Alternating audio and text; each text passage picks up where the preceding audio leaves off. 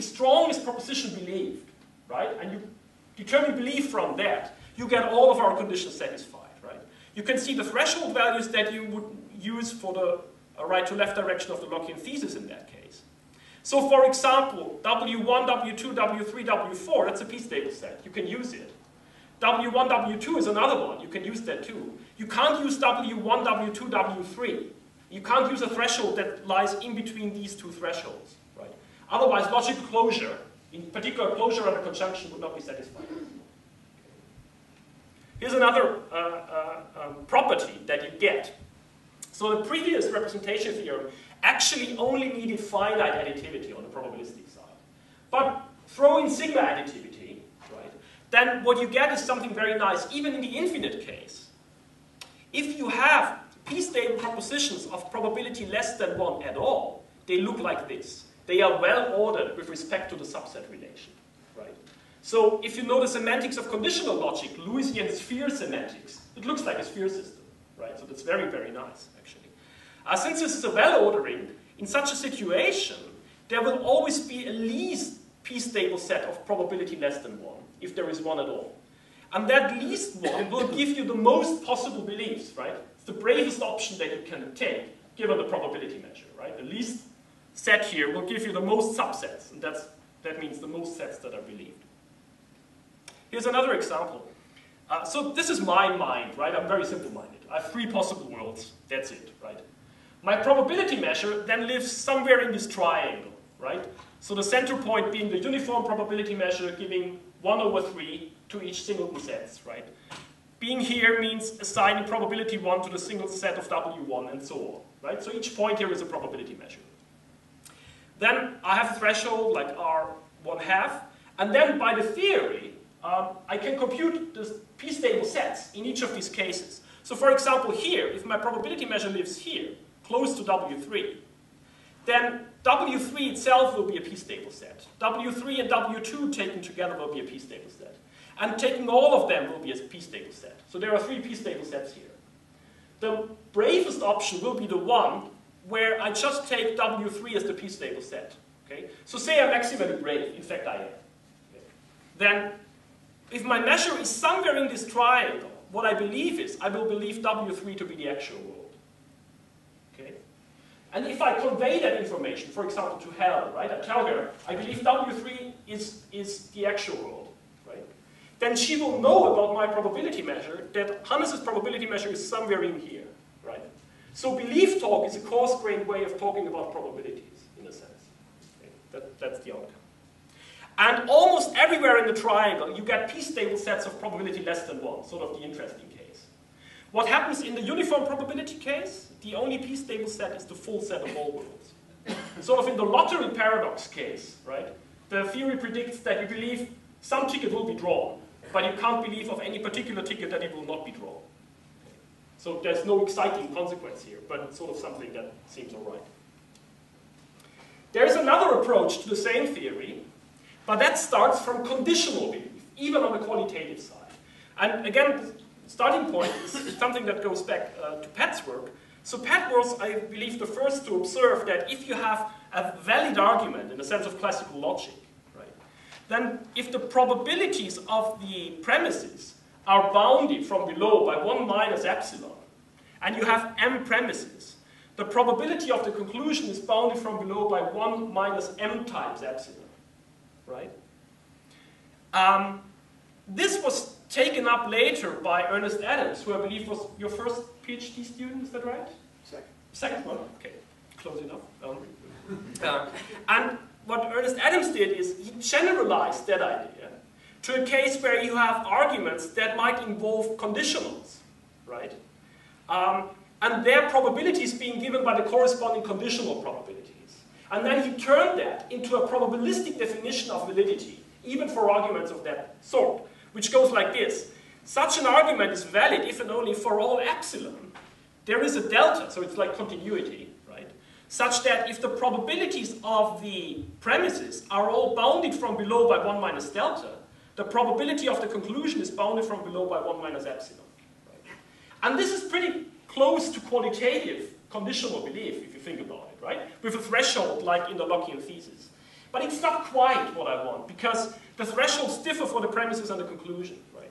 And in a sense, there is no fixed threshold, but you play around with lots of them, right? But let's take the idea and use in the representation theorem now conditional belief. So I can say something like Z is believed on a supposition of Y, right? As the bridge principle, I will now use the other direction of the Lockean thesis, the left to right direction. So it's really, if Z is believed on a supposition of Y, then the corresponding conditional probability is high enough, given by some fixed threshold value, in that case R. Okay? And then I try to prove a representation theorem again, and again it works. So the following two statements are equivalent. P is a probability measure. Bell, right, which is now a class of pairs of propositions, right, it's conditional belief, is closed under logic. Now, what this means now has to be made precise, and this can be done in different ways, and they all amount to the same thing, right? So you can say it's closed under rules that we know from Lewis's conditional logic.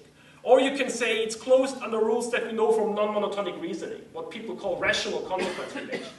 Or it's closed under the rules of belief revision, right? What's called the AGM theory of belief revision. It all gives you the same thing. You plugged it in, that's closure under logic in that case.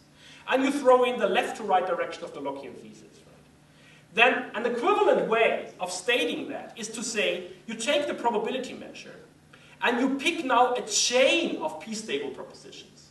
And that amounts to the same thing, right?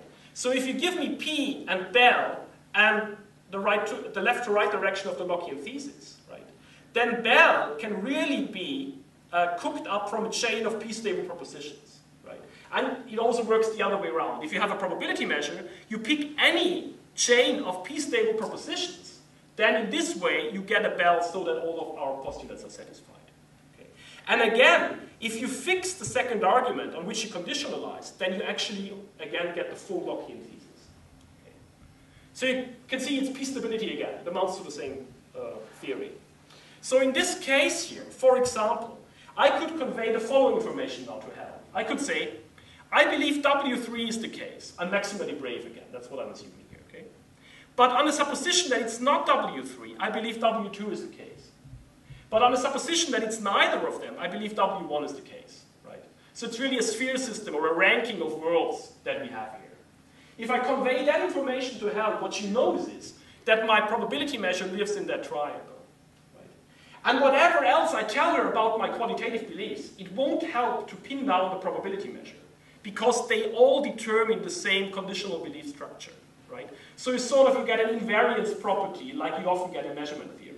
It's not determined by the usual invariance properties, but it's something like that. Again, talking in terms of conditional belief is coarse-grained talking in terms of probabilities, and you get that from the theory. Now, how does this relate to more traditional work on qualitative probability? This is from a paper by Pat, Measurement of Belief, where he introduces what he calls weak qualitative probability structures. And that's structures that deal with notions like certainty, being more likely than not, being as likely as not, being less likely than not, and being impossible. And he deals with them simultaneously. Now, if you look at my first case, where I dealt with absolute belief, that's very close to what Pat is doing there. So what I call Bell is very much like Pat's more likely than not. The difference is I allow thresholds to vary with the probability measure, right? Where he sort of fixes it to be 1/2, right? And that allows myself to also have closure under conjunction as being part of closure under logic, which he does not have, right? He has things like if A implies B, and A is more likely than not, then B is more likely than not, right? So this is part of logical closure, but I also have closure under conjunction. That's sort of the difference. Now, the more important case in the literature is the case of what is called qualitative probability structure, which goes back to De Finetti. It was observed that these axioms here, although they're very nice, need to be supplemented in order to get a proper representation theorem going, and that was done later by Dana Scott. Now, if you think of my second representation theorem, where I dealt with conditional belief, then underlying this conditional belief structure is really a weak ordering of worlds, which induces a weak ordering of propositions. So you can actually compare that situation with the situation here, because that's weak ordering, a very special kind of weak ordering of propositions or events too. And then you find what the difference is. So what do you have to change here in order to get my representation theorem going? It's the following thing. You take out S4, this S4 axiom, and you replace it by these two conditions. And in my case, I would read them like this.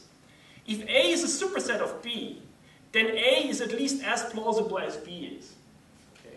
So that's an axiom that they get too, just by derivation. Okay? But additionally, and that's the main difference, if A is more plausible than B and A is more plausible than C, then in my case you also have that A is more plausible than the union of B and C.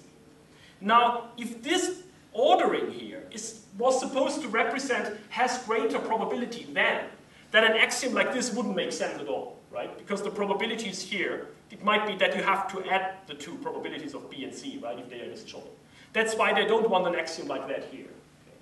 But if you have a different viewpoint, you come from a logical perspective, and you think of it in a way that this really means the most plausible A worlds, right, are more plausible than the most plausible B worlds, something like that, then an axiom like that makes perfect sense. Because the most plausible B or C worlds must either be most plausible B worlds or most plausible C worlds, right? And then you would have that going, right? So that's the reason. And that's the main difference. And if you plugged it in, you get the representation theorem going.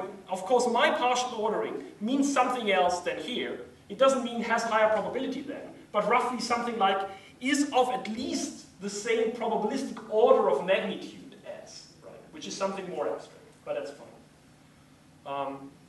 Now, this is an area that I think might become, hopefully, because I'm working on it, very interesting to many people. I know other people are working on that too, like Kevin Kelly and Hunty Lin at Carnegie Mellon and others. And if you're successful, then logic and probability might become very good friends. And if so, the way was paved to that by Pat's work. So many thanks and happy birthday to you.